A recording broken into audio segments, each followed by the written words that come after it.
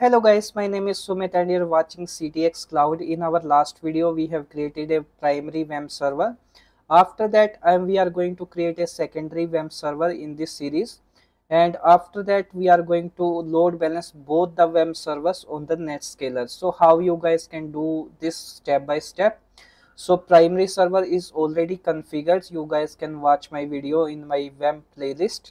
After that, I am going on my secondary WEM server. So this is a clean server. It's a Windows domain joined server and 2019 server. So after that, you guys need to mount an Citrix ISO here. So the ISO is Citrix WEM ISO. After that, you guys need to open this folder and you guys need to install the Citrix WEM infrastructure service setup. So click on this and run as administrator. So once it is installing, might be it will take 1 or 2 minutes to install. So if you guys like my videos, so just go in on my video and like the video and put your comments in the comment section. Click on next, click on I accept, click on next, next and install. So as guys, you can see that I'm showing each and every step in front of you. So after that, you guys need to uncheck this and click on finish. So this is done. After that, you guys need to click on this start menu, click on Citrix and WEM infrastructure service. So as we load balance like our primary and secondary storefront, primary and secondary delivery controller, so in the same way we are going to load balance our secondary WEM server. So for that, you guys need to click on load configuration. For load configuration, you guys need to give the first of all your database server. So this is my database server, you guys can see that. So click on properties. I'm going to copy this server here and you guys can see that WEMDB is here. So this is the database.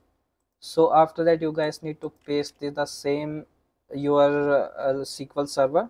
After that, give the fully qualified domain name. So I'm giving the fully qualified domain name of CTXSQL server 01 .ctxcloud.in, and then you guys need to give the your database name. So how you guys can find the database? So go on your SQL server and you guys can see that. So this my 3 database sites which I have created, then the PBS database, and this is the WEM database. So it is WEMDB. So I'm giving the name here is WEMDB. After that, you guys need to check the ports. So these are the default port. I am not going to touch these ports. Click on advanced. Here you guys need to give the administrator account of your WEM server. So this is CTXCloud/administrator and put password here. After that, you guys need to click on database. I'm not going to touch this, and this is the your a license server, Citrix license server. So I am going to click on properties and I am going to paste the license server here. So just paste the license server and click on load configuration. So you guys can see that load broker configuration read is successfully. Click on OK and click on save configuration. So once done, click on yes. After that, you guys need to install the WEM console here. So I'm going to install this WEM console. Click on run as administrator. So it is geared like taking 1 or 2 minutes. Click on next, click on I accept, next, and then install. So you guys can see that my WEM console has been installed successfully. After that, I'm going to click on Citrix, click on WEM console. So now I'm going to connect this server. So my server name is CTX WEM SVR02 and click on connect. So it is reading the infrastructure services in the background. So now you guys can see that my secondary WEM server is also connected.